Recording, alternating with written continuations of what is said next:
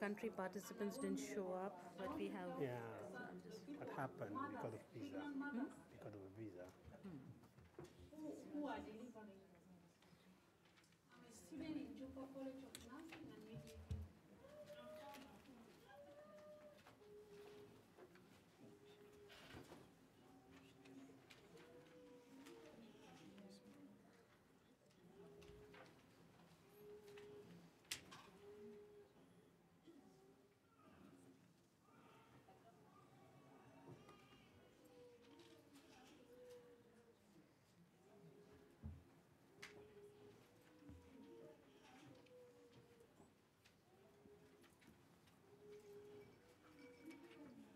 And what we have been saying about some of the causes of this presentation. Some of the causes of this presentation is like when a woman is married early, in early marriage, what does it mean? The birth canal has not developed. Yes? The birth canal has not developed. So as the baby grows, the baby has no space to take the normal position, which is usually like that, a flexed position. Okay?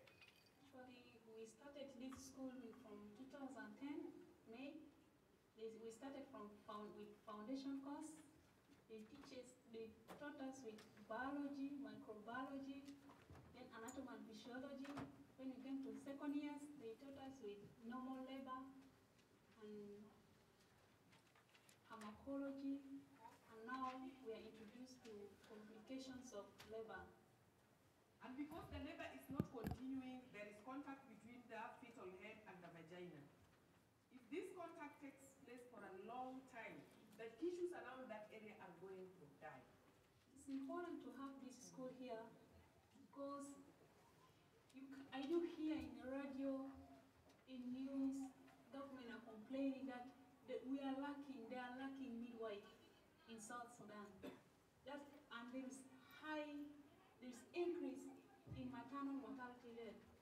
And I feel it is good for me at least to join in order to help my nations, not only my nation, to help South Sudan.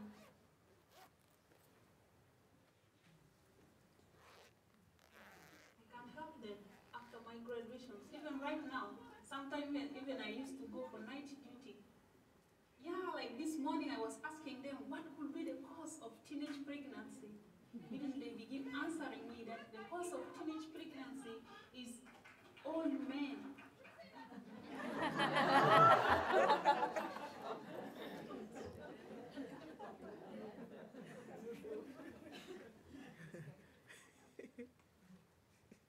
Great. So you'll notice the composition of this panel is a bit different than what is on your program. Unfortunately, two of our guests were not able to obtain visas to travel for today's event. So Geeta Lal, Senior Advisor, Strategic Partnerships, Human Resources for Health at UNFPA, works very closely with Janet Michael, Director of South Sudan Ministry of Health, and Mursal Musawe, Executive Director of Afghan Midwives Association and Organization of Afghan Midwives. So she's going to be sharing some of her experiences, particularly working with the partner in Afghanistan.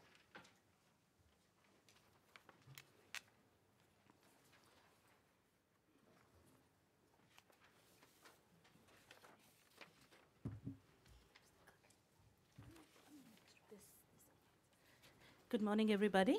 As Sandeep mentioned, I'm doing this presentation on behalf of Ms. Mursal Musavi. She's the Executive Director of the Afghan Midwifery Association. And unfortunately, due to visa reasons, she has not been able to make it. But she has been very kind enough to send her presentation to us. So this is her presentation that I'm giving. Most of you know about the extremely famous now of the community education program in Afghanistan, which has had such an impact in reducing maternal mortality in the country. And it has been recognized globally as really one of the best practices. So the first slide kind of lists, how midwifery has developed in the country. So in the 20th century, there was, the famous King Amanullah, who had sent 12 women from his family abroad to be trained in nursing and midwifery. So that is the first instance that one knows about midwifery in Afghanistan. And then, again, we all know that the country has been ravaged by war and conflict now for more than 3 decades, starting with the Soviet invasion in 1979, that almost totally devastated the health system in the country. In 96, the very famous Taliban took control and barred women from attending school. And we all know about the atrocious human rights abuses and the condition of women in the country. In 2002, that's when, after the war, when a little bit the transition started happening gradually, and there were some roughly about 400 to 450 midwives totally in the country, who started coming out from the walls, as to say. And in 2004, that's when community midwifery education kicked off. And would like to acknowledge that it was with the support of USAID, JPIGO, big partners like USAID who took the lead, and UNFPA, the UN joined in, including UNFPA. And that's when community midwifery education started. So in 2014, there are now 2 streams of higher education for midwives. One is, of course, the post-nursing, like Francis was mentioning, and one is the direct entry midwifery system that you have in Afghanistan. And starting with 460-something midwives in 2002, today in 2014, we have 4,600 midwives serving the length and breadth of Afghanistan.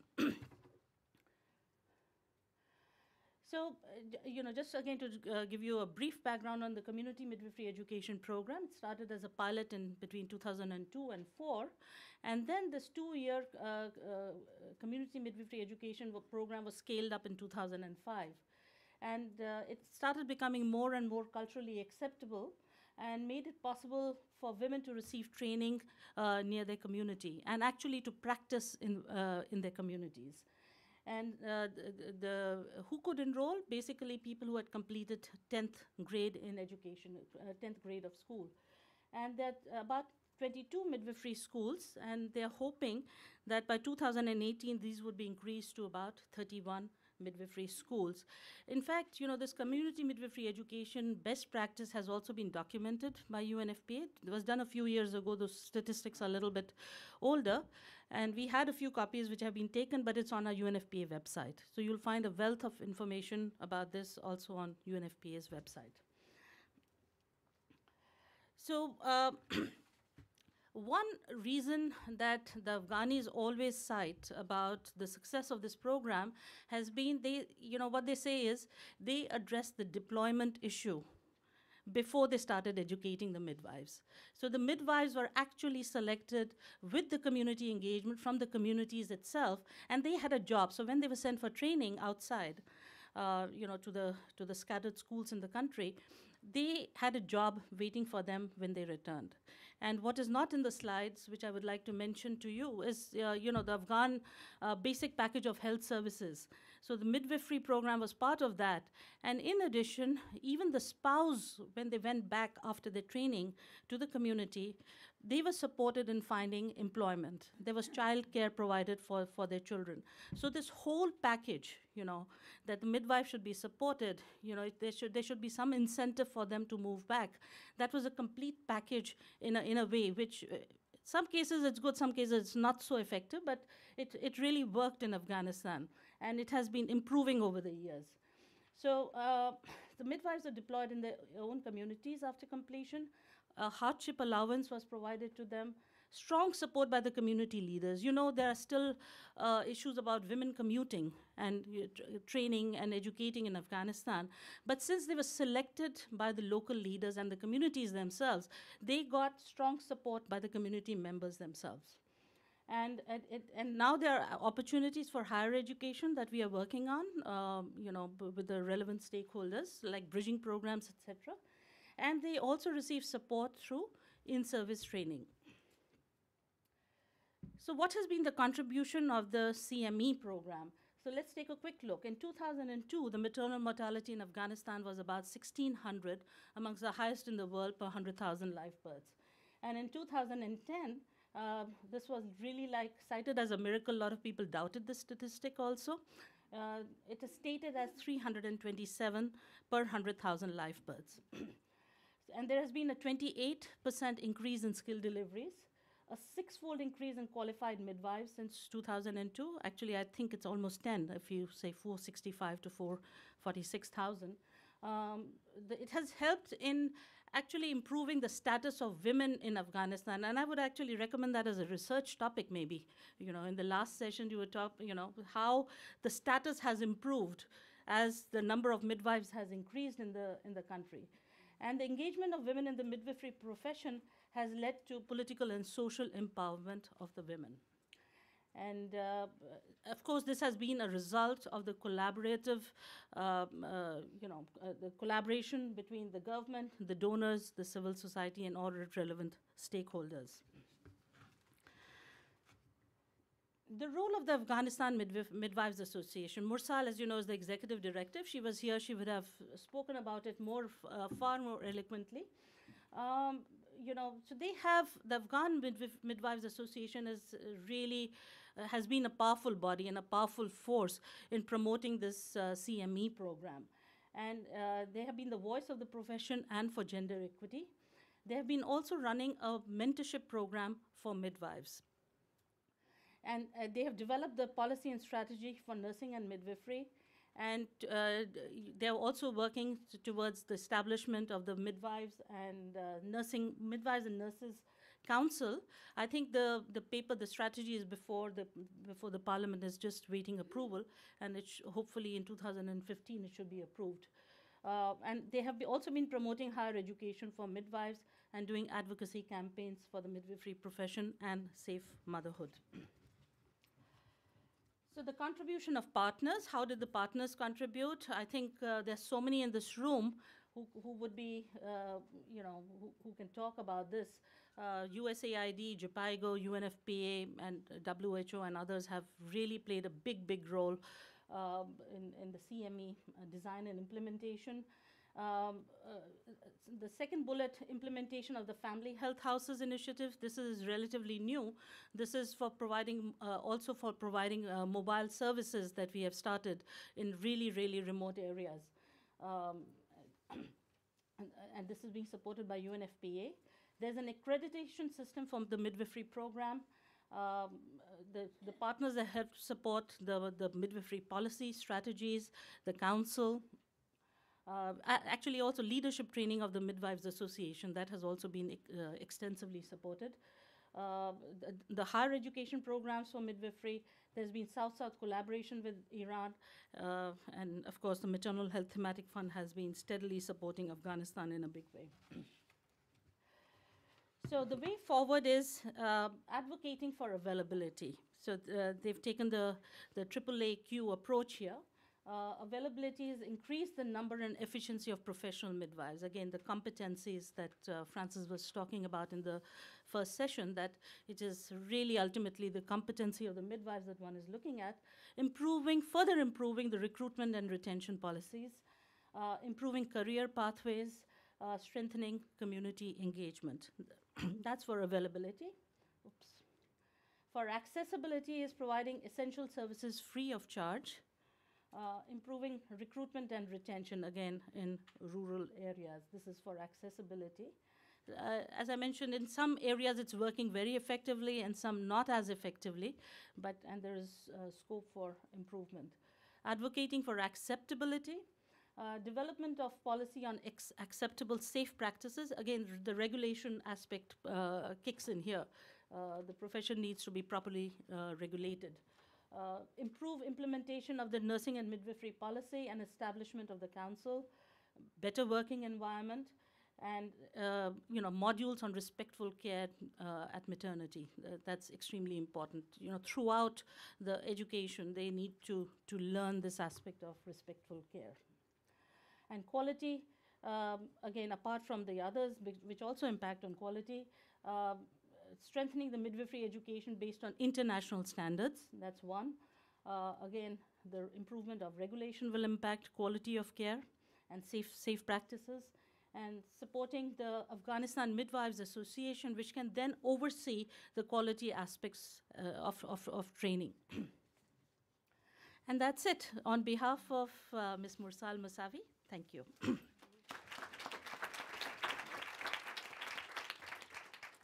So maybe Katie or Rima, you can refresh my memory, but I think it was at the Global Maternal Health Conference in Tanzania where Mursal presented, either that or Women Deliver, but and when Roger Mark in his introduction was talking about colleagues talking about how they needed to go deliver babies, it was after I saw her present that I wanted to become a midwife, and I said by the end of today I'd want to do that again. So I think you did a great job presenting on behalf of her, Geeta, so thank you. So I feel very privileged to be moderating this panel today. So we're now going to be hearing from from other representatives across the globe working on midwifery. We're going to hear from Marian Sabah. She's JPIGO's country representative in Liberia and senior nurse midwife. We are also going to hear from Wende, who's the director of human resource development and administrative directorate in the Ministry of Health of Ethiopia, and Samuel Kinge, who's a professor of medicine cardiology at the University of I double-checked on the pronunciation of your name, but I did not double-check on the pronunciation of this area in Cameroon. So what was that? Yaoundé, Cameroon. He's the Directorate of Human Resources as a Ministry of Public Health in Cameroon as well. So what I've done is prepare a number of questions for them that'll help highlight their work. And then after we go through a series of questions, and of course I'll open it up to the audience as well. So I thought we could start with Wende, if that sounds good. I wanted you to talk a little bit about how the government of Ethiopia pledged in 2012 to train over 9,000 midwives by 2015, by this year. Can you tell us what the key challenges were that prompted this action? Good morning. I'm Wende, and my background is a physician, but maybe my birth was attended by midwife. And can I just interrupt you for 1 second to mention, I failed too, that the bios are outside. Brief bios are available for folks as well. Yeah. And actually, when we talk about the key challenge, how the ministry has really prompted on this action was in 2009, the ministry, after looking into the maternal mortality and unmet need of the mothers in Ethiopia, actually most of the time, everywhere, Ethiopia is mentioned as the poor, one of the poorest country with little access for healthcare and higher maternal mortality, and doing worse in most of the services, especially in maternal and child health. And in 2009, we revised the Human Resource for Health strategy. And during the revision of the strategy, we found out that the midwifery number in the country, or the midwife number in the country, was just less than 1,200. And that's put us one midwife for 57,000 population. And those midwives, mostly they are also in the urban area. In the area I have been working in southwest of the country, just in border between Sudan and Ethiopia. There were 4 midwives, and we were 2 physicians for 360,000 population. And then that was the time actually when the government, especially the Ministry of Health, looking what resource we have. And at the same time, the maternal mortality was at that time around 673, and most of the mothers, 94% of mothers, they were not getting skilled birth attendance. So it's only 6% who are getting skilled birth attendance. And the education was under the auspice of the Ministry of Education, and that's where the Ministry of Health said we better work together with the Ministry of Education. And in the expansion of the midwifery education, and the Ministry of Health also start to put a fund, and especially starting from that time, the higher education, the midwifery school has increased by from 8 to 48 now, and actually, and at that time the investment was more to the degree level midwifery or the midwifery professionals, but investing in midwifery professional, every one of us know that is not going to take us long, because it's going to take 3 years to, and with the number we have, we thought it's better to look into the other thing, because we have the health extension workers who are working, who have been deployed to health extension workers in each health posters, handling around 250 families, each health extension worker, and giving the maternal and neonatal care, especially the prevention part and family planning. But that was not enough.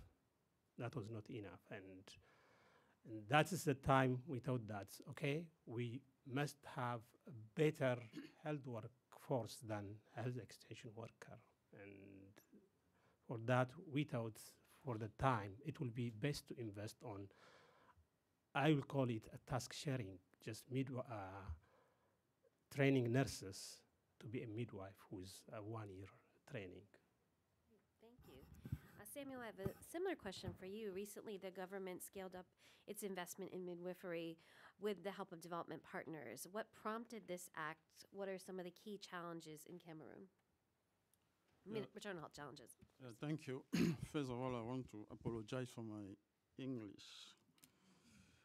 In fact, our country went into a severe economical crisis between 1985 and year 2000. And we had to undergo a structural adjustment program with the World Bank and the International Monetary Fund. And also, we faced a devaluation of the current currency by 50%. And we had heavy salary cuts. That time, recruitment were stopped at the civil service, and some nursing schools were closed. You understand why our health system got deteriorated. And today, we face a heavy maternal mortality rate. We are at 782 maternal deaths for 100,000 live births. And also the neonatal mortality is high and it is increasing. We are at a rate of 31 deaths for 1,000 live births. That is why we thought at the level of the Ministry of Health, with the help of our development partners like UNFPA, GIZ, the French Cooperation Agency, and some donors, that we need to establish a training program for obstetric staff as a priority in Cameroon. In fact, the National Census of Health Workers that we undertook on 2011 demonstrated that we are facing a heavy shortage of health workers. At that time, we had only 167 midwives in the whole country.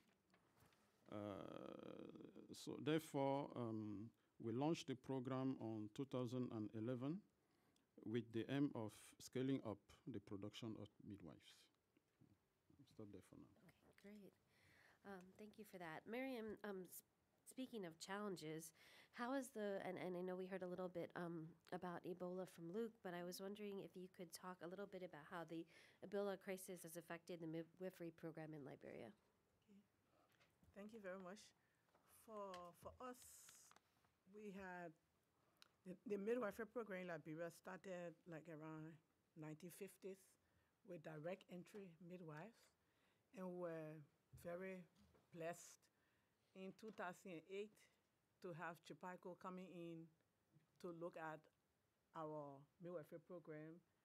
And of course, Peter is here. We really honor him, for coming and helping us, because then we were like in line with ICM and we did all of the global standards and the competencies, all of that into a competency-based curriculum that we did two years ago.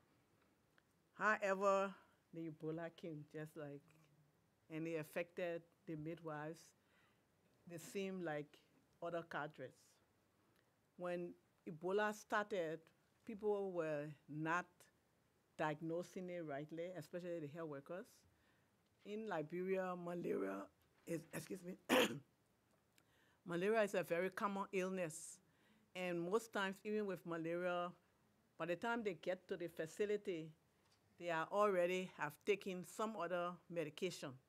And so everybody came to the facility with these signs and symptoms of Ebola, and many people were taking it as, and we were saying Liberia, just, it's only malaria. And so you don't pay special attention to only malaria. Another thing that happened was that we had pregnant people, women who were pregnant, women who had complications, especially post-abortion care, died in the first few weeks because even their friends, they didn't want to take care of them because they were bleeding, and bleeding meant that you had Ebola. Because some of the health workers that had gotten infected at the very beginning had been from a patient that reported, and they thought she was having an abortion, and so she came to the OPD in a general emergency, and then they called the maternity people called the surgical people, and so by the time she had gotten to the hospital, about 20 health workers had been exposed. So everybody got like really afraid, but the worst part was really, we had about 6 midwives so far dying in the Ebola crisis, who got contact with Ebola patients and they got infected and died. We also had, but more importantly, was the whole thing about midwives. We had just gotten to this stage of increasing our facility birth, and it had gone from 37 to 51% facility birth. And with the Ebola, people could not find facility to go to, and many people were delivering in the streets.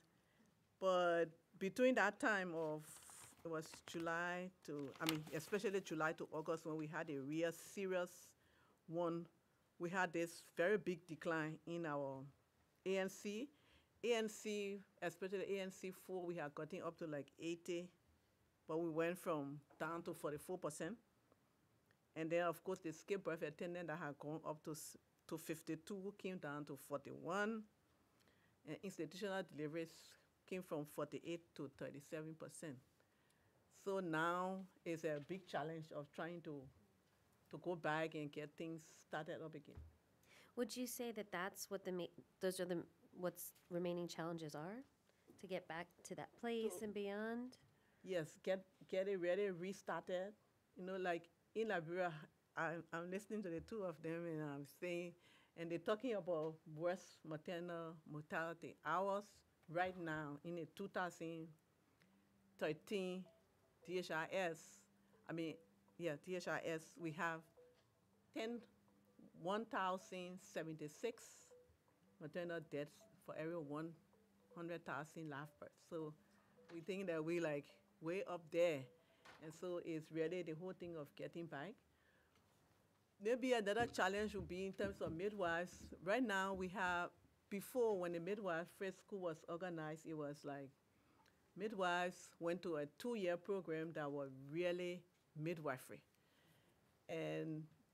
But they graduated, and when we went out to do the task analysis when we were trying to develop the curriculum, we found that midwives were not only doing midwifery, doing ANC or taking care of mothers and newborn, they were doing everything. If somebody came, even with, if a male, 56-year-old male came into the health facility with hypertension, the midwife was maybe the only one in the facility, and so she had to also take care of that person. And with the new program we have, which is 3 years, it helped them. They were graduating after 2 years, and that was the end. They could not go anywhere. If you wanted to go to university, you had to take an entrance and start all over like you have never been to school. So now we had this challenge right before the Ebola started. We started a bridging program for you to go from this 2-year program up to getting a BSc. And we had all of the midwives wanting to leave from the facility to now go to school. So we had to work out a scheme of how they would get to school and then get back to the facility. And that was beginning to work. So some of our challenges is the whole thing about having like real health facilities that meet standards for care. You know, we talk about respect for maternity care and actually meeting the standards. We develop pre-service standards, clinical standards. Health facilities are still not meeting much of the clinical standards. So I think you're on a panel with folks that are able to speak a bit about what their governments are doing, what the ministries of health are doing, but perhaps you can take a few moments to talk to us a little bit about what the government in Liberia has done to address Ebola as it relates to maternal health, as well as other initiatives around maternal health. Okay, with the Ebola, even like us at Chipago, we introduce ourselves and we say we were doing maternal, neonatal health and family planning, and now we're doing Ebola. But Chipago have been very big into infection prevention. So we're a big part of we have an infection prevention task force from the Ministry of Health to what they call the case management subcommittee. And so we developed a package called Keep Safe, Keep Serving that is being done for IPC so that our issue of trying to make sure that the health workers are safe so that they will be able to serve. And so that is being done in all of the facilities to get health workers. We also have, we help from the donors, especially the US government, PPEs that health workers can now use. So, and a few months ago, Chipago got this very big project from USAID through OFDA to now do really supervision, because we were doing like training in all the facilities, but with the supervision added, it tend to make things a little bit better, because then people realize that why are people not using the PPEs if they have?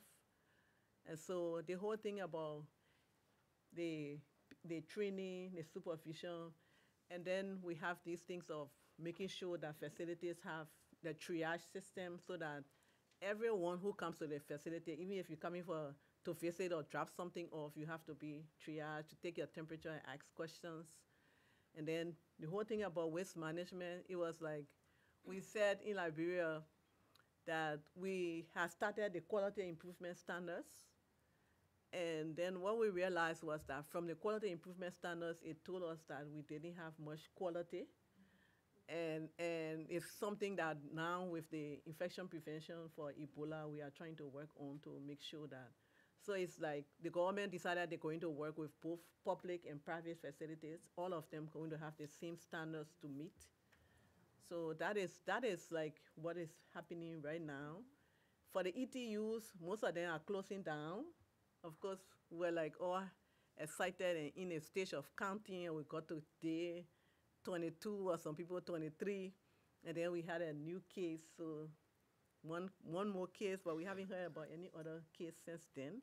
But even in the ETU, people established the ETU, and it was like for patients to come, and then they realized that, oh, we have to put a bed and we have to have midwives to come and do deliveries, because you have pregnant people who also have Ebola. So they're working on getting that whole infection prevention, looking at the quality clinical standards, infection prevention standards to get everybody to meet and to make sure we have PPE, waste management, triage.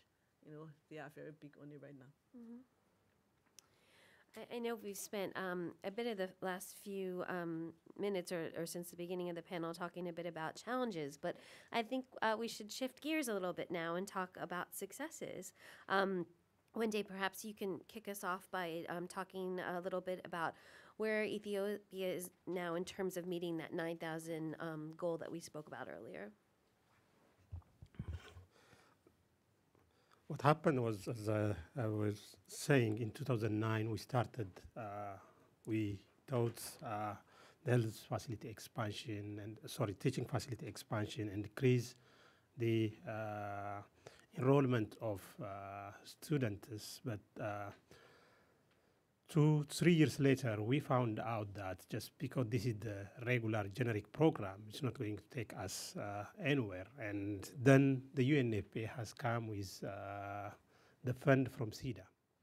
And the fund was, they came with the money just to, with a program to give training for the existing midwives.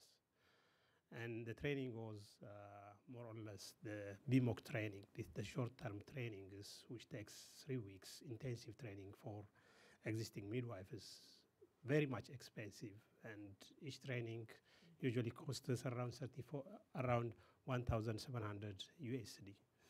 And the ministry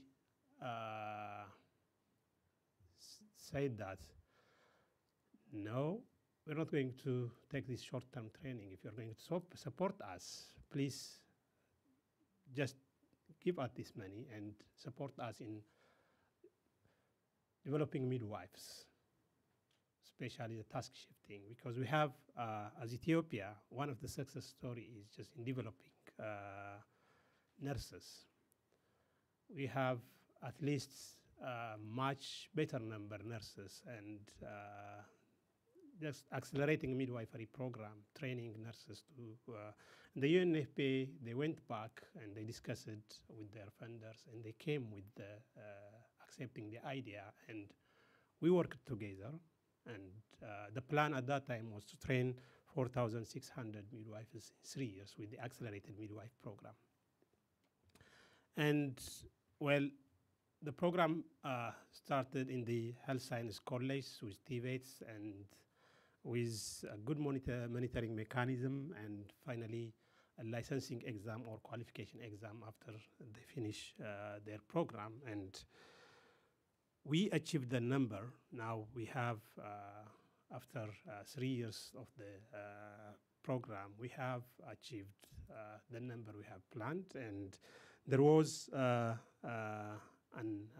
assessment, the program assessment, and actually the program assessment found out even the midwifery quality was better than the midwifery we have been teaching in the diploma program. In the accelerated midwifery program has been found very much in better shape. And those midwiferys, because they are nurses with existing job in the health sector and agreeing with the regional health bureaus, and they send them for 1 year training. And when they graduate, around 99% of them has gone back to their job, and they have been deployed to each health center. In the country, we have around 3,000 health centers, and now each health center will have at least 1 or 2 midwiferys, and one health center is serving for around 25,000 population. And those midwiferys, they have a link with the health extension workers in the ground who are working in the community with the 16 package and with the focus in the maternal and child health. And at the same time, when we see what's the effect of those midwiferys, one of the good news was usually they're really championing the maternal health and actually we can see that it's bringing results, because in the last 4 to 5 years, the skilled birth attendant has increased about 10 times. That's from 6% to this year 54%, and that's a big achievement for the country. And even the contraceptive prevalence rate and the others is increasing. Ethiopia, because we have started, the maternal mortality rate was very high. Last year, UNFPA, WHO, and the UNICEF released a data that the maternal mortality has decreased now to 420. But the good news behind this is that every year the maternal mortality is decreasing around 5%. That's a big number, but from where we have started, that's really, really slow. I think you knew that my next question for you was going to be how you measure the effect of the initiative on maternal and newborn health, but I think you did answer that. You knew. You could sense that was coming. So Samuel, perhaps now you can spend a few minutes talking to us about how the government investment in midwifery how it's been successful in Cameroon. Yeah, thank you. In fact, globally speaking, our aim was, first of all, to strengthen our health system. At the moment, our health facilities coverage is not that bad. We have 7 reference hospitals in the country for highly specialized care, 12 regional hospitals, 188 district hospitals for tertiary care, and 1,600 integrated health centers for primary care. We also increased the production of health workers in nursing schools and at the university. And to a certain extent, we increased the recruitment of health workers at the civil service. Now, as concerning reproductive health, we invest in strengthening the capacities of the providers in maternal and neonatal care who are not midwives, but nevertheless, they are providers. So what we have been able to achieve now is that we launched a midwifery training program in 2011. At the moment, we have established 10 midwifery schools. Under training, we have 750 midwifery students. And we welcome our first batch of midwife at the end of the last year. There were 183 midwives. The good news is that thanks to a decree of the head of state, all the graduated midwives shall be recruited in the civil service. And if this is maintained, we expect that every year we shall increase the number of midwives on the field. So hopefully we shall move from 200 midwives on 2015 to 1,183 midwives by 2020.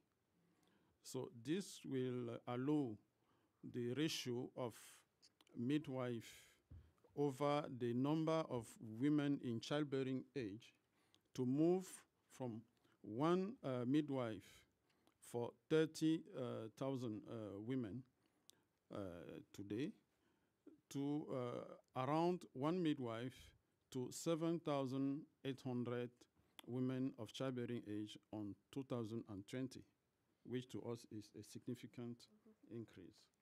Absolutely. We also we are experiencing some projects in order to promote access to healthcare for pregnant women in the northern part of the country, where we have the worst indicators as concerning reproductive health. This is done with the help of our development partners like UNFPA, but also the French Cooperation Agency and GIZ. So there we are trying to promote what we call chèque santé in French. I will translate that as subsidized vouchers that are provided to women at a very low cost. A voucher costs $14 and it covers all the need for a safe pregnancy and delivery. And we have another type of project. It covers what we call subsidized kits for delivery. That also include cesarean sections. It costs $120. So if you compare this to the cost of other type of care of health services, this is really a low cost. And you know, C-section, when it is offered at this cost, we believe that it will really be of great help to women.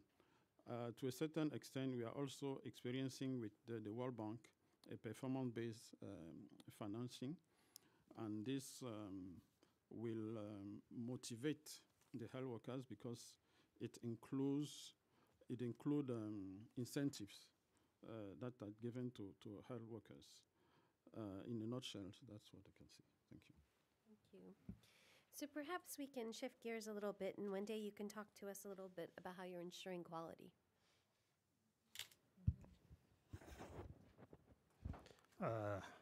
Before I go that, I want to add some additional actual information. In Ethiopia, the maternal care is for free. And actually now the government has initiated the maternal days audit also.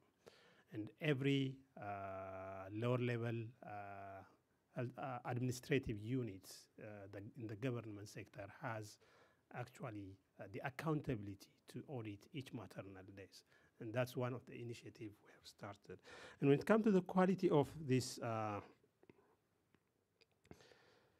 the midwifery, I'll take it from pre-service to the in-service or when after they have been deployed. In the pre-service education, what we have is now, because their curriculum is a competency-based curriculum, and with the logbook, and most of their training is because training of midwife now in Ethiopia is under the regional health bureaus.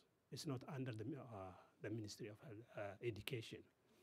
That means they have the service in their hand, they have the exposure sites, and we are developing in the Ministry of Health, we are developing this quality improvement standards, and biannually there is a supportive supervision. And at the same time, there is the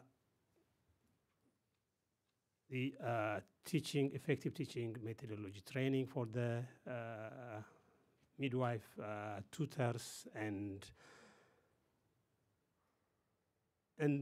UNFPA with JAPIGO, they're supporting us actually in, when we see the health science college, they have a better skill lab now with libraries, skill labs, and teaching materials more or less. And the infrastructure is being covered by the government, but the teaching learning materials is being supported by UNFPA programs.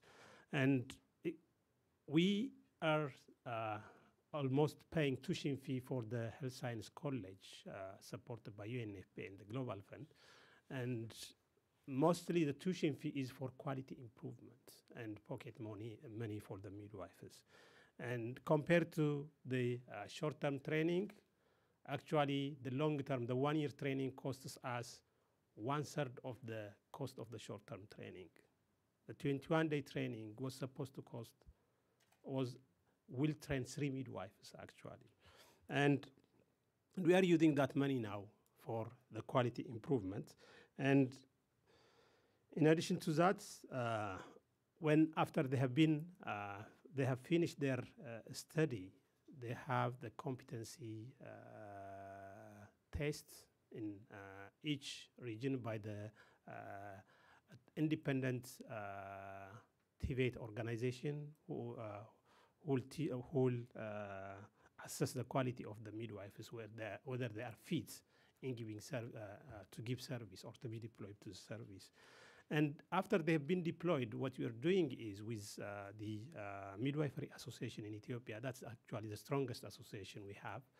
And they are doing, first they have done a performance assessment of those midwives on the site. And following that, there was a recommendation to deploy experienced midwives and deploy them to the lower level and to support those midwives on the monitoring and support for about 3 to 6 months.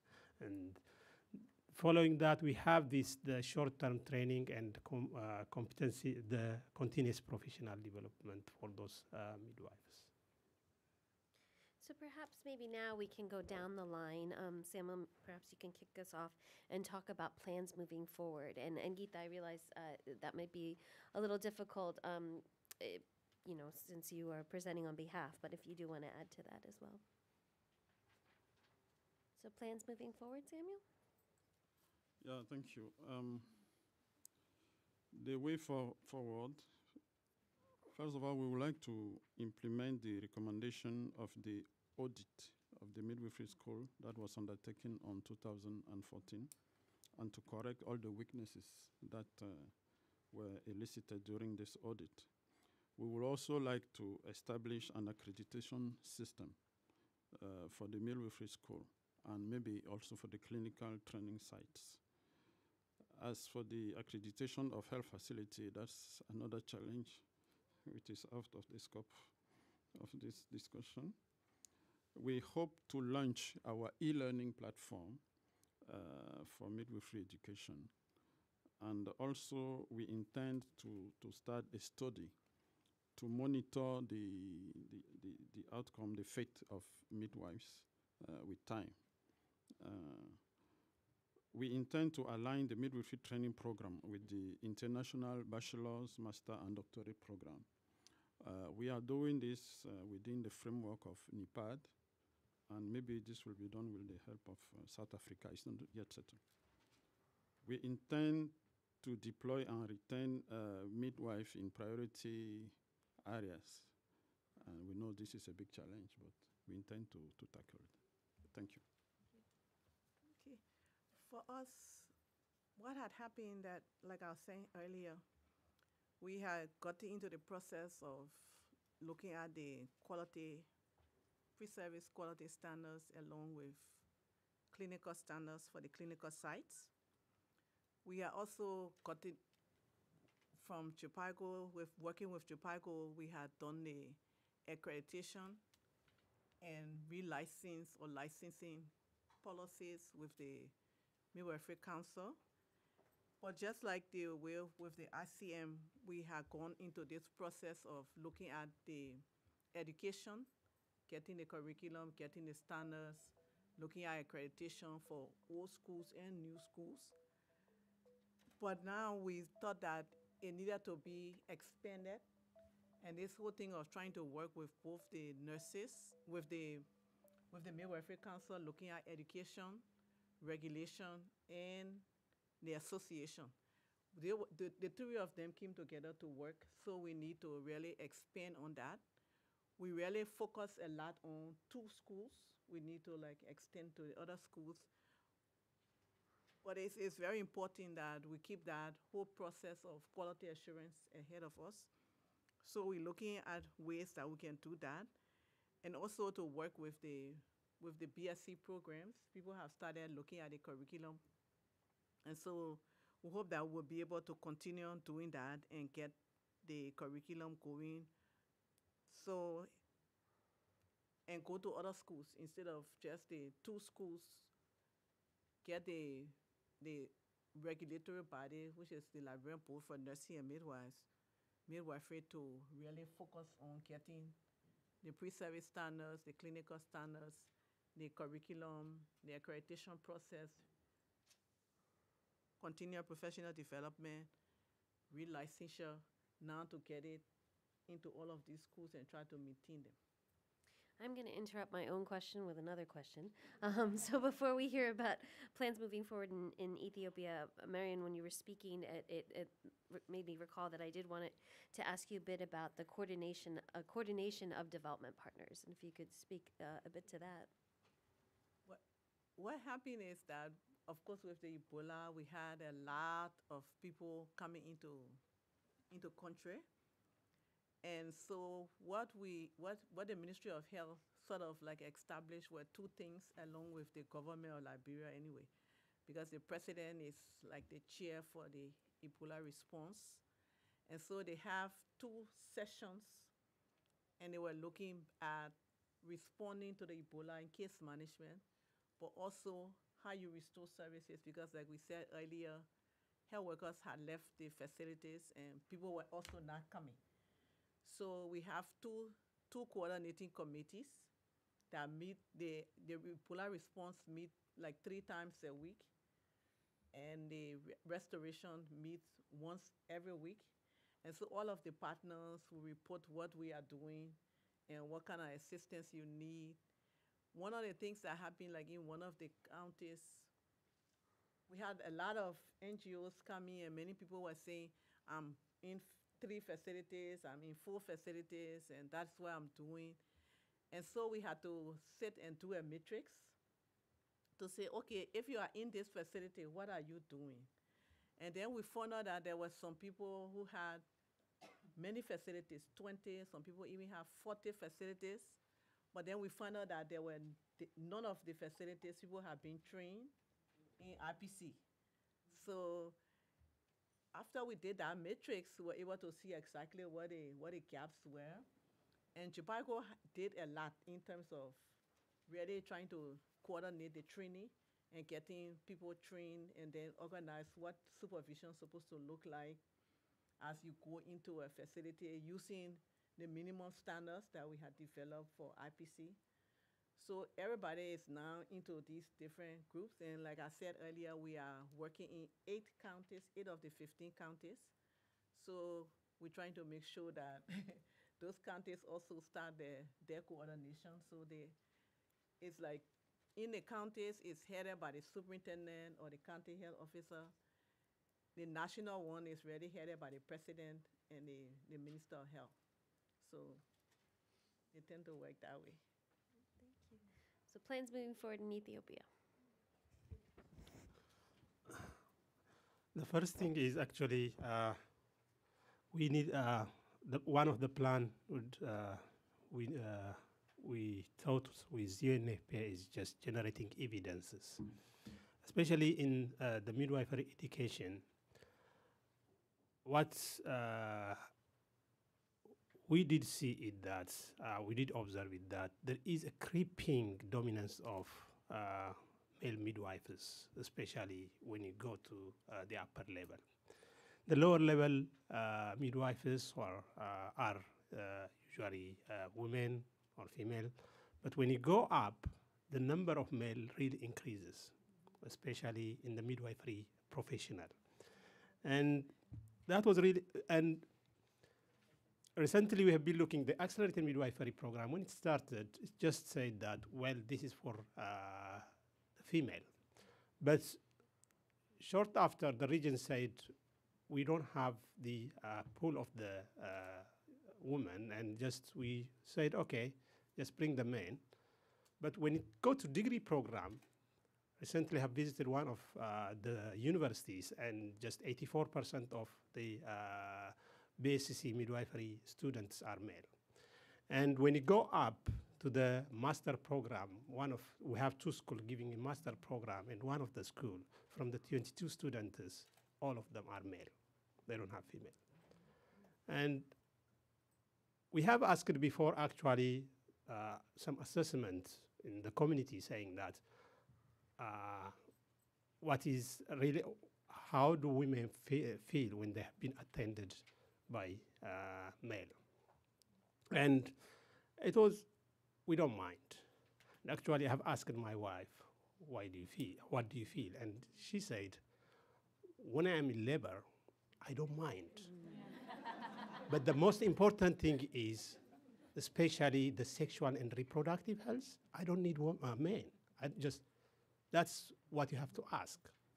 It's not the delivery, but the other sexual and reproductive health. And now we have research going to ask all these questions, especially how really the women perceive the service from the male side. And the other thing is, this year one of my plan is to start the community midwifery training program. This is a big initiative, actually, because we have around 37,000 health extension workers. They're good in working with the community. They are with the diploma program. And I know that the next stage will be from accelerated midwifery program, we have to go to the professional midwives. And training those health extension workers to be a midwife, a community midwife, that will be a big achievement because we have the pool. And upgrading them to one level, and that's the first thing is it will give us the chance to keep the health extension worker in a place, but the other issue is it will increase the service quality which they're providing, and already we're working with the curriculum. In addition to that, this year we have started an upgrading midwifery program. Those accelerated midwifery program, now they're being trained for 2.5 years to be a professional midwives. And that's another initiative. We have started that with 6 universities, and now the regions are also sending us those midwives or the accelerated midwife. And the other is especially focusing on quality of the midwives, and because we have this sort of double standard. For the accelerated midwifery, we have the exam, the exit exam, but we don't have for the degree program and above. And this year, with 4 programs in the country, the anesthesia, midwifery, medicine, and health officers, we're starting the national qualification exam and licensing exam. And that will be a big initiative, actually, because every midwife for joining the service and every midwifery professional, they have to pass the midwifery, the licensing exam. And we have done already the task analysis in the community. It's not a knowledge exam. The exam will be what really the community is looking for from the midwives, the service the community is looking from the midwife. That will be the exam we are going to provide. And the other thing is even though there is a really significant investment from the government side and from our partners, usually what we'll do is with our partners, because there are different partners who are working in the midwifery program, especially in the human resource development. And what we'll do is we have the annual human resource forum, and we'll put them together and we'll plan together. When we plan, our annual plan, usually we will share for our partners. We'll tell them this is our plan, please come and align your plan with us. And this has given us actually the synergy of especially being supported by, because UNFPA workers usually in just teaching learning material, and JPIGO workers in effective teaching skill training and so on. And we have got the chance to work with all partners and synchronize their work, and still there is a gap, especially in equipping some of the facilities, especially in skill labs. And at the same time, the problem is with this huge number going into the education, we don't have much teachers. And at the same time, the exposure side is limited. There was some talk about saying that, well, some of the midwives, they're graduating even without just attending a single mother. And that was one of the big issue. And we have now started this preceptor monitor guideline. And the most important problem we have identified was most of the midwives, their attachment was in a big hospitals. And in this big hospital, there is the midwife, the nurse, the intern, the medical students, and what are the midwives doing there? They may need some time to go there, but the health center where you have spontaneous vaginal delivery and a bit complicated instrumental delivery is not really teaching the midwives. And that's, now we are shifting to that side, saying that, well, there has to be, because it's the health center actually which is giving the family planning service also. It's not the big hospital. And now we are shifting with the how really we will be effectively using the exposure sites, especially the training sites. Thank you. I forgot to add talking about it going forward. The human resources for health, which really focusing on midwives because of our high maternal mortality. We have a human resources for health thematic group that is now working with all of the NGOs and the Ministry of Health to put in plans. And so for midwifery, we are looking at how we can improve the number, like we say, the quantity and the quality for midwives. So we are developing a plan now with other partners in the Ministry of Health to increase the number of midwives, but also the quality. So we're looking at the whole thing of faculty development, of getting the clinical sites also working very well. Those are things that are part of the plan, and getting the skills lab or the computer labs and the science labs, all of those things together. So that's what we are working on right now. It's like supposed to be a 10-year plan to get, at least it sounds like what they have been talking about earlier is what we are doing right now, trying to do. Did you want to add something? It's on. Yeah, so for Afghanistan, just to mention that after the launch of the State of the World's Midwifery Report, Afghanistan launched its own national State of Afghanistan Midwifery this year. And they've tried to find out the priorities, and there's also, which my colleague Luc de Bernice has been working on, is also a midwifery workforce assessment, detailed midwifery workforce assessment for Afghanistan, which is ongoing. It should be completed, and I'm sure he can add to that. So that is one of the priorities, to keep the agenda alive in Afghanistan, and also to help us plan and prioritize properly. But apart from that, midwife-led maternities, there was a mention of family health houses there, that every maternity should be manned by a midwife. That's another priority. And most importantly, this council, looking at quality of care, Nursing and Midwifery Council, which is in the pipeline. All the plans, everything is ready. It should hopefully kick in this year. So that is another big thing, so that midwifery becomes a strong, regulated, autonomous profession. So these are amongst some of the priorities. But yeah. Great.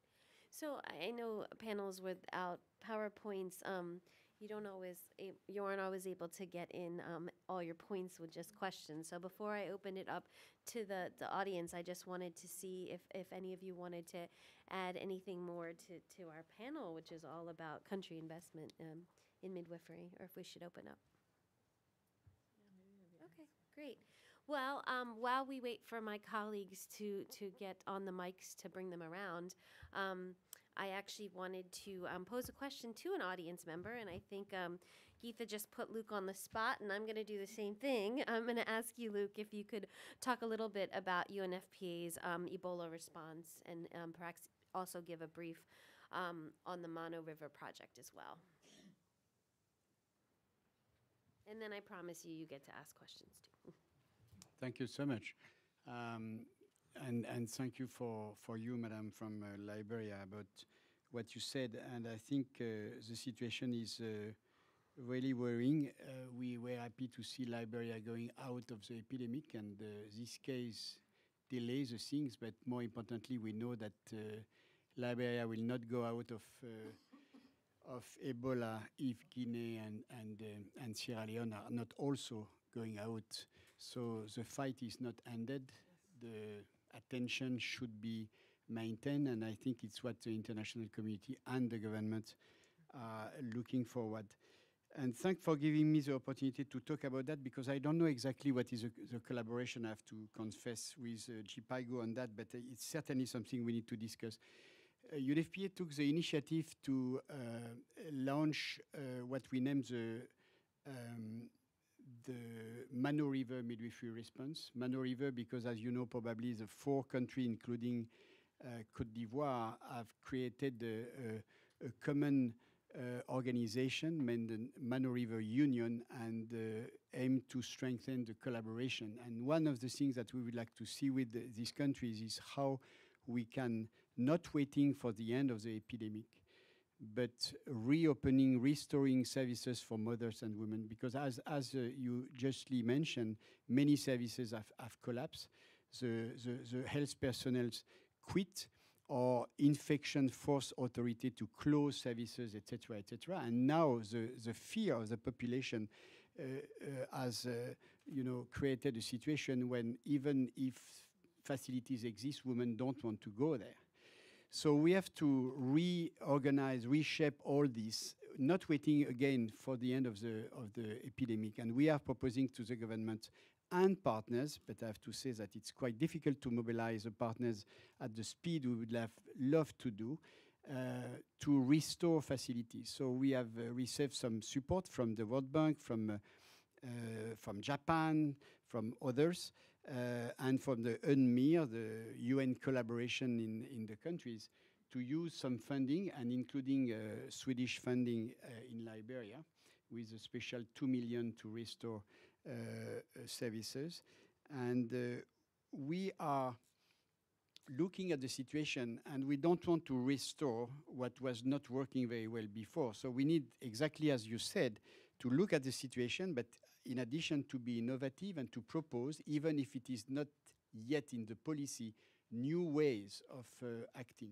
So we are working in identifying all available midwives, including new graduates, including recruiting retired midwife to be leading the process if they can, and to restore midwife-led maternities, well connected with the communities, because health workers who are working as contact tracer, which is a very important activity to stop the epidemic, will be released probably soon, we hope, and become agent of change at community level to really recreate the confidence in services.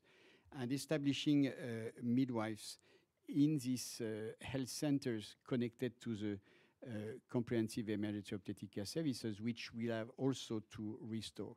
So this is where we are embarked, and I'm sure that collaboration with the H4+, so WHO, UNICEF in particular, but also GPIGO and other partners will be absolutely critical. As I said, the mobilization of the international community is still not yet there. So we hope to have more support to move faster, but things have started, and we hope to go there. Liberia Minister of Health has suggested that it could be a good time to review totally the maternal and human health policies and strategies, and this is what we want to do, so we can embed these changes in the coming 10 years plan to increase the resilience of the health system. So more collaboration will be perfect, and we are open to any support from others. Thank you. So for those of you, and again, questions, I promise, I just wanted to make one quick comment beforehand. For those of you who are particularly interested in this conversation about Ebola and maternal health, as you may know, we record our events, and it was late November, if I'm not mistaken. We did a panel on maternal health in times of crisis, and I think it was just days before the event that our colleagues at the Maternal Health Task Force linked us with a nurse, Boston-based nurse, who actually wasn't Boston-based at that point. He had been in Liberia for a number of months working on Ebola. He spoke quite a bit about health systems response then too. And so if you are interested in that, you can, of course, find that video on our website. And if I'm not mistaken, he's actually back in Liberia as well now, again, doing work around maternal health and Ebola. So as promised and much delayed, I do want to open this up for questions. I think we have our first one up in the front. Francis. Well, we all know Francis, but again, introduce yourself and affiliation. Hello, everyone. I'm Frances Day-Sturck, president of the ICM. I have a couple of comments and one question for clarification. So, I mean, thank you to the panelists. Samuel, it's wonderful to hear the steps that Cameroon is taking to introduce midwives. Marian, the midwives in Liberia have done an awful lot of work and have suffered greatly, and their families as well, and we recognize that. Gita, Afghanistan, Gita spoke for the Afghan midwives. I'd like to recommend that everyone who hasn't seen the video by Sabira from Afghanistan on the ICM website, have a look at that. It's very, very good, very, very moving and informative. I have a question for Wende, because I'm not sure whether the high rate of men in midwifery in Ethiopia is something to do with female education. And I might have got this wrong, but my understanding is that men who apply for medical education who don't make the grade are then sent to midwifery. Is that accurate, or have I completely misunderstood that? Thank you.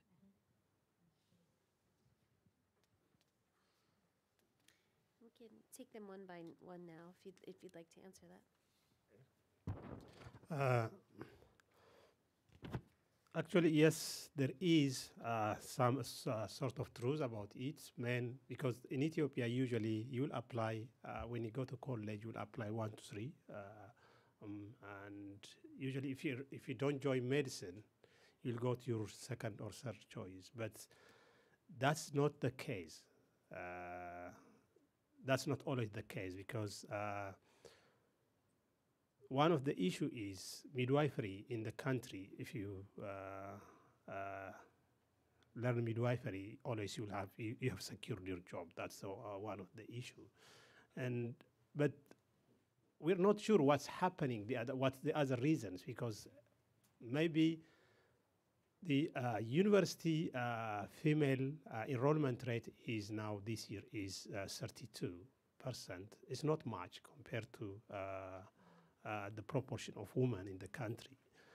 But that doesn't explain also now the 84% of the degree program is in one of the school is men.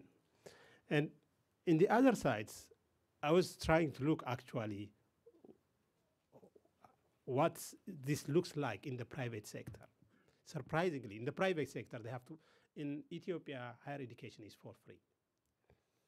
And in the private sector, they have to pay. In the sector they pay, there is no men for degree program. There is no men. While you get an education for free, there is men. And we're not sure what's happening, and that will be open actually for the study, I would say. I think we have some questions towards the back. Hi, my name is Anushka Klianpur from International Medical Corps. I just have a quick point of clarification also for you, Wende. So in Ethiopia, could you talk a little bit more about the difference between the accelerated program for midwifery and the regular program? And also if the HEWs, the health extension workers, are being upgraded, what that process would look like? Thank you. We'll take that clarifying question, then I'll start collecting questions. Yeah. The difference between the accelerated midwifery program are their nurses trained for 1 year to be a midwife. But the regular program is a 3.5-year program, and they will join as to be enrolled as a midwife, and they will graduate as a midwife. And the regular program, actually, they don't have this qualification exam. The accelerated program, they have the qualification exam. And the way we are going to go to the community midwifery program is at least a 2.5-year program. It's different than the accelerated midwifery program. They have already the diploma, or they are level 4. They are as equivalent as the accelerated midwifers in their level of education, except their scope. And we are going to add on top of that a 2.5-year program, and so that they will be qualified midwife professionals.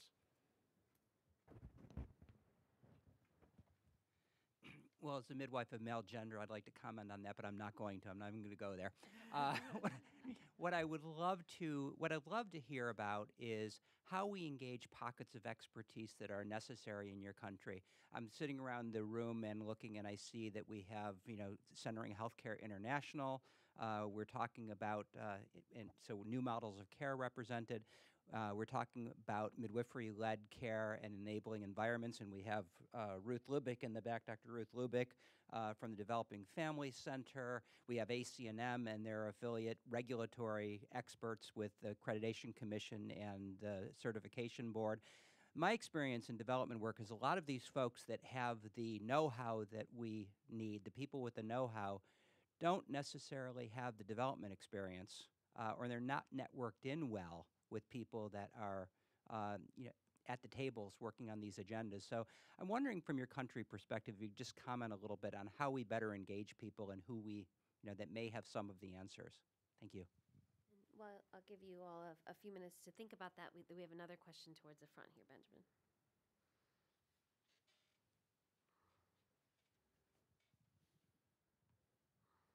Hi, Rima Jolove with the Maternal Health Task Force. Many of the colleagues on the panel made comments that made me think about the appropriate distribution of midwifery services through the levels of the health system. For example, retention. Gita talked about, recruiting midwives who will return to their communities. And Wende talked about education and making sure that midwives are educated at the level of care where they can gain the competencies in reproductive and sexual health as well. And Marion pointed out that when there are determinants like an Ebola crisis, that facilities, may be overwhelmed, but also may not be the safest place for women to give birth. And I'm reminded of the pandemic flu planning and the all-cause disaster preparedness, that the work that we did at ACNM about 10 years ago. So I'm just wondering, all that together makes me think about how countries are planning when you look at the essential services to distribute them at different levels of the health system, and whether you can talk a little bit about that for midwifery. Great. I'll give Benjamin a few moments to get around to you, but perhaps we can start with those two questions. And I think Peter's question was to the entire panel, correct? So Samuel, do you want to kick us off, and then we can go down the line? Well, as concerning the equitable distribution of midwife in the whole country, even in remote and enclaved area, we know it's going to be a great challenge. Midwives are considered in our society as high cadres. And what we noticed during the graduation ceremony is that many of them were already pregnant themselves. It means that they are getting married, and most of the time, because in my country, civil servants are posted where the husband is. So if the husband is in the main town, you are posted there. So this means that probably if the midwife get married, the husband will be in the main town, and this will be a very, very, very big bottleneck. So it is a big challenge. We are reflecting on it. Before my coming here, we held a workshop on this topic with our developing partners, UNFPA, GIZ, and French Cooperation Agency, WHO, to find way out to this problem. At the moment, we are experiencing a special program in the northern part of the country. We pay special incentives to health workers who are willing to stay in that part of the country for a certain number of years. For now, we have enough funding for 3 years. We hope that this shall be successful and that the government will come on board to sustain the kind of policy. Yeah, thank you. For us in Liberia, what we did after the war, when we were developing, we developed what we call the basic package of health services that included, it was like really clear on maternal health, maternal child health. And then when we after that, in 2011, we developed what is called the essential package of health services. And in the essential package of health services, the outline is staffing. In every facility, in every clinic, which is the lowest level, you must have a midwife.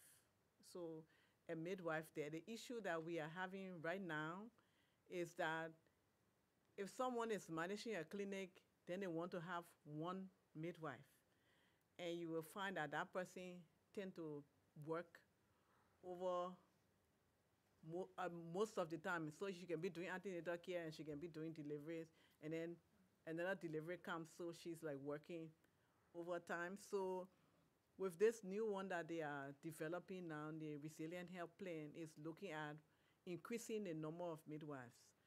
For the schools that are public schools, during their 3-year stay, the Ministry of Health fund their tuition.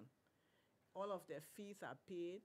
And so after graduation, they assign them to a place to work.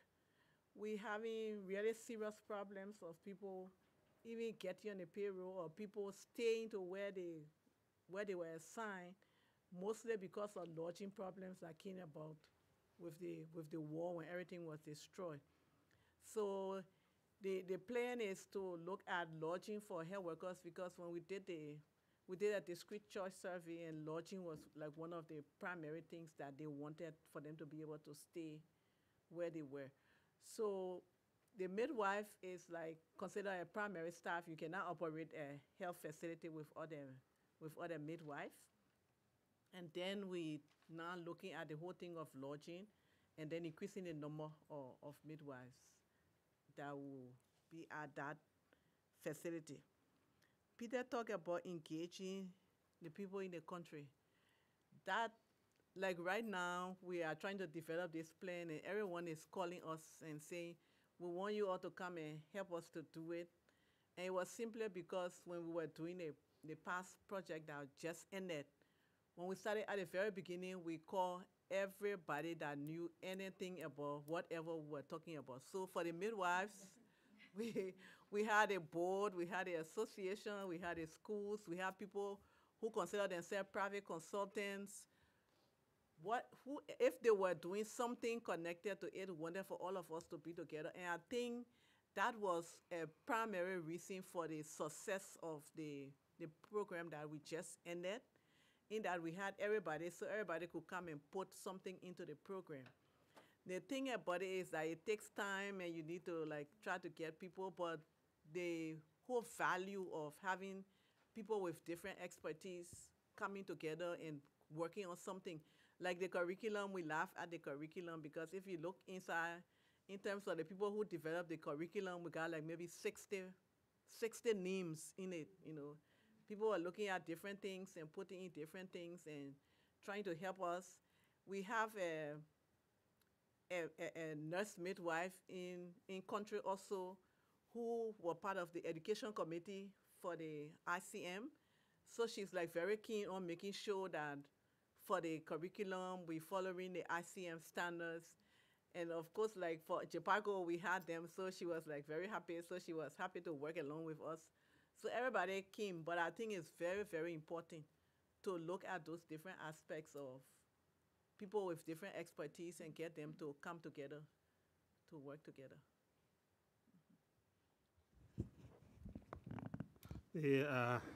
How the country can, the equitable distribution, actually in Ethiopia, the whole program has to do with equitable distribution, because we have 9 regional governments and 2 special administration, and the training program is being handled by those regional governments, and the students are from the same area, and usually that. And actually, what's happening now is there is an artificial saturation. In some of the regions, they are stopping training midwives, especially the accelerated midwives, because already saying that we have already 2 midwives in each health center. But the thing is, how many people are they serving? And the other thing is because they don't have budget for the civil servant. That's one of the issue, and we're working on those things. And the working with engaging experts in generating evidences and decision. I will say this is one of our big challenge. Our universities, or most of the experts from the outside, they're working in silo. And universities, they will do great jobs in some researches, but the research is not coming to the either the regional health bureau and the policy makers, so that it will help us for evidence generation. And that's one of the problem, because still, we don't have even the costing study of midwife and the others. And I will say that's the one of the area we have to work with experts instead of just simply going for some decision which has been made by politicians, because they're just looking into the big picture, but to look the cost effectiveness, actually the efficiency of some of the decision we are making. So I don't want to not give Donna the mic, but maybe if we could have a quick question and a quick response. Okay, well, maybe this will be quick because I think that the countries that are represented here are all, I'm going to say, pro-midwifery, having done a lot already, moving towards improving the ability of women to have access to midwifery care. But I'd like to ask a question about power. And because your countries are all moving towards midwifery in a broader sense, I'm wondering if midwives are at the table. When you're doing planning for human resources, is there a midwife there? When you're trying to figure out how to decrease your maternal and newborn health, is there a midwife there who can contribute that special knowledge and special ability that midwives have? I think that that is part of what can empower midwives to better do their jobs and to be recognized for as a provider that has a lot of worth. Because I think in some parts of the world that is not the case, and midwives are not recognized for that. So I really would like to hear what you're doing because you are such proponents of the profession of that care. Thanks. So we're midwives at the table. Anybody in particular want to answer that? Okay. For us, that was a very serious issue when we started in 2008. It was like you had nurses, and then the next people were the midwives, and then even in the maternity center, they had nurses as supervisors, or at the school, or at the board. We call it a librarian board for nursing and midwifery. And we were only, everybody there was a nurse, except maybe for the president of the Librarian Midwifery Association. So it was this thing of making it loud all of the time. And we still have to be doing it, like even we were trying to develop this human resource package. And every time they would say nursing, I would say midwifery. You know, every single time. But many people are into that they will always say nursing. You know, if they're talking about nursing and midwifery, or they talk, as far as they're concerned, the two of them are the same. And even sometimes they want to say how you should do the training, whether the training is nursing or a midwifery. So all of the time we have to be like correcting people or adding, and then we say, where is the midwife? We're talking about midwifery. But I'll tell you an interesting thing that happened. There was this organization that decided to do a proposal, and I kept telling them, you need to talk to these people, and they were like, oh, they thought they could do it. And then when they finally decided, we had to call the deputy minister of health, the chief medical officer. She had to call everybody back, and for everybody now to talk to and say, this is what, and then she said, oh, I'm very proud of you people, because you all have never done this thing like 2 years ago. You all have just sat there and listened to what people were saying. So I'm calling you for a meeting, not because I want for you to do this, but I want for you to say that I'm very proud that now you all can speak up, you know. So it has gone a long way, and I think the conference in Dublin helped us a lot, because we went back in the country. We said, look, if you want to run a midwifery school, you have to be a midwife. Maybe some of us were very loud with it. And so I remember one of the directors of the school, she left and had to go and do the nurse midwifery. Now she on steady leave so that she can go back to be the director of the midwifery school. So it's working out. From our side, I'll say actually from the ministry, I have a midwifery team. They are midwife and they're a headache. Sorry. Okay, so we have a really good team, and actually it's because they're midwives, and everywhere they go, they're always just proud to introduce themselves.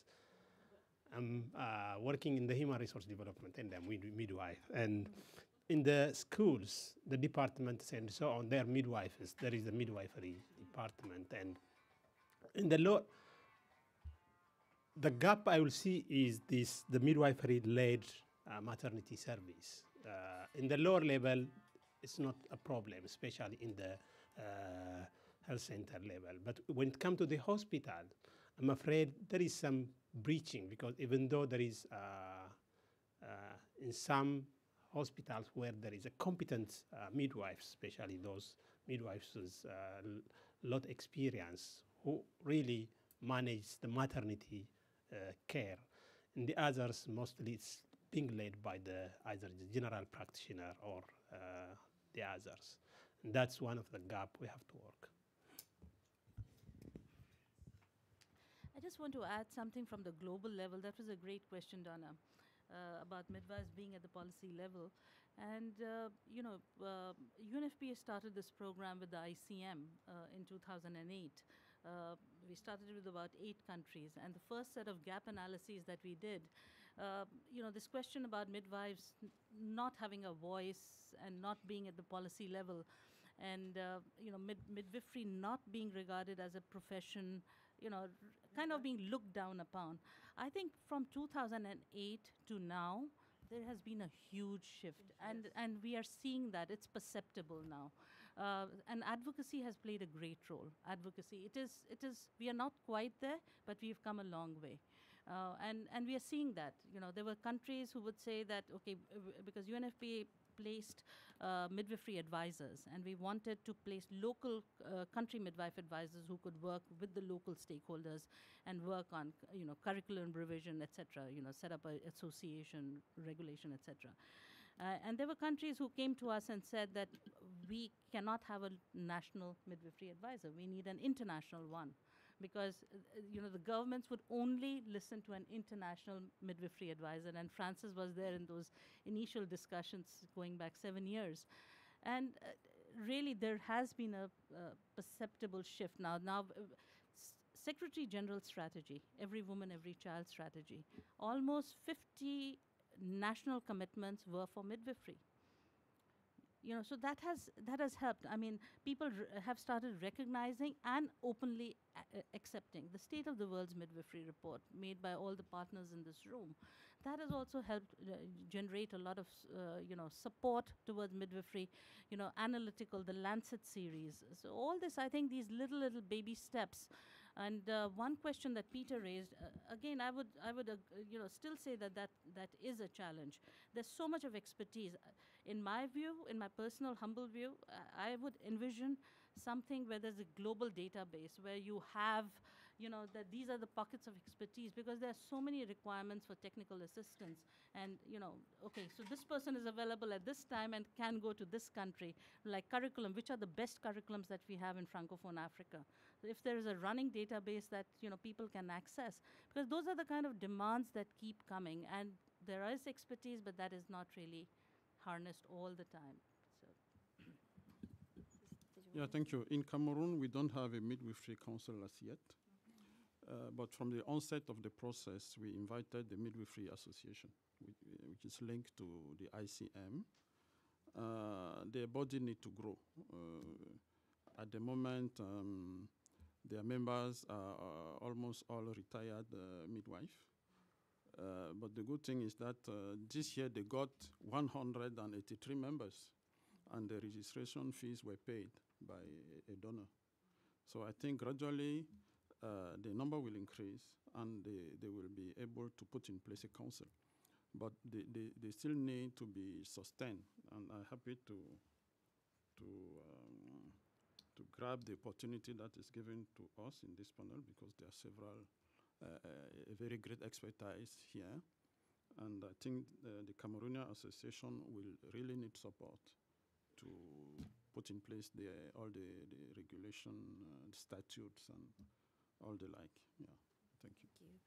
So speaking of who's at the table, we are not at the lunch table. So why don't we do that? But I did want to make two quick announcements. I forgot to tell you three very important words earlier this morning, and that's that there's a reception to follow. So please do factor that in towards the end of the day. And I also wanted to mention that there are restrooms one floor up that have a lot more stalls. So if it gets backed up here, feel free to head upstairs as well. Thanks.